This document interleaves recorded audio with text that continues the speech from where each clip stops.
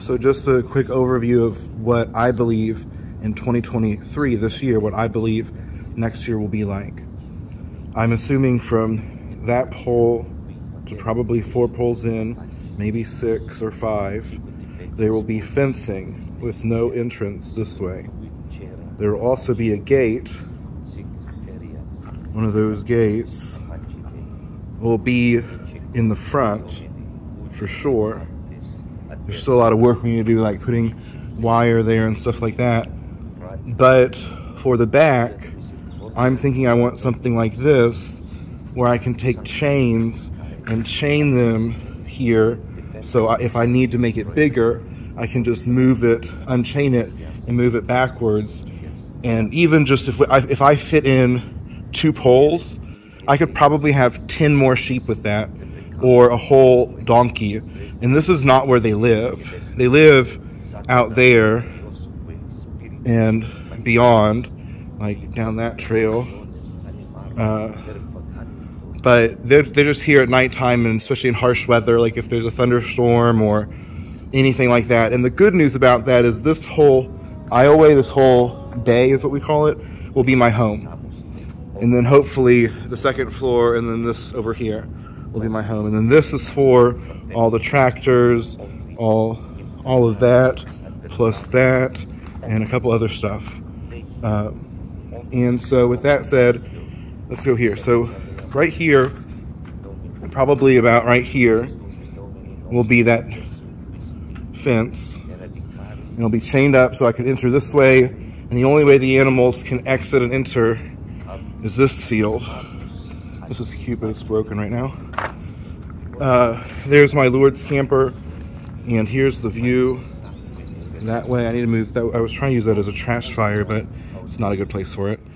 And the lambs, the sheep, will have all down here to eat. This is probably about 3/4 of an acre. Oh, see, like that's not cut at all. This needs to be cut, but still, all over here.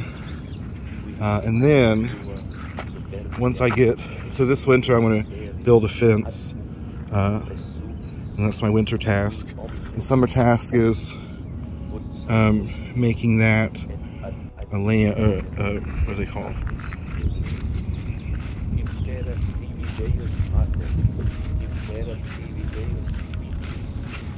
Staple. So all of this can be eaten up by the land or sheep. We'll walk all the way down here, and I'll show you what in 2025, what I hope will be available for the sheep. Here's some Sam.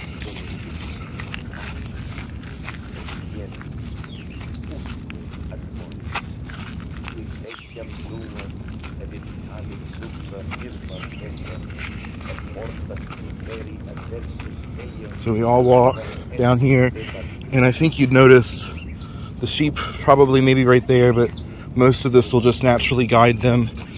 And I'll have a Amish shepherd's crook, and I'll hopefully have a dog by 2020, another dog by 2025. I'm hoping for an old English sheepdog rescue. And that fence has to be made in the late fall or winter, because the tree leaves are all falling down and it's a lot cooler. Because I'm already sweaty. I sweat very easily.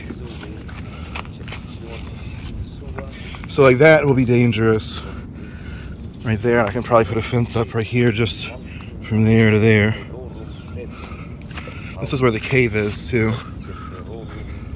So this is several acres. And just imagine that basically 1 acre, 3/4 acre will last 2 sheep a whole year. And then once they eat that up, the next year I'll move them here.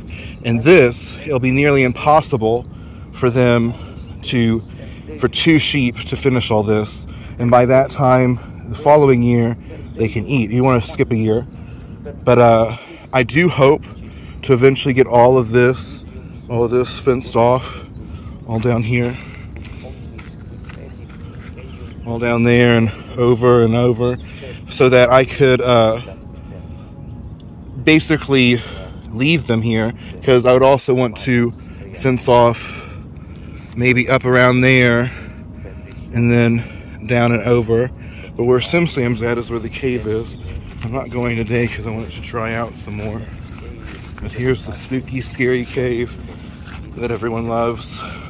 It's really called the Immaculate Heart Grotto, but I like scary. So if you want to see real scary, I'm pretty sure that's poison ivy. But see all of that behind there, not this. There's something behind it. And down there, the sheep would. I could probably have. I'm not good at this, but maybe 10 sheep for sure. Like, look how big my dog is. He's a big dog compared to all this. Let's try to get him to run.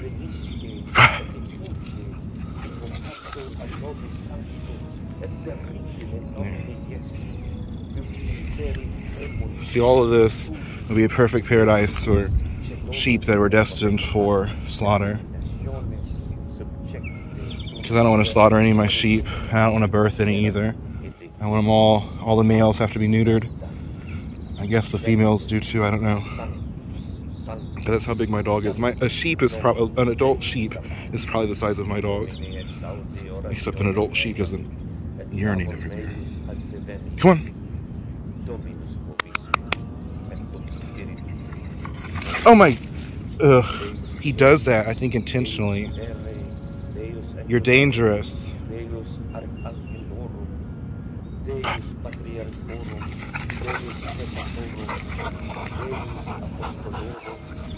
You're so shiny out here. You're so shiny out here. Go on.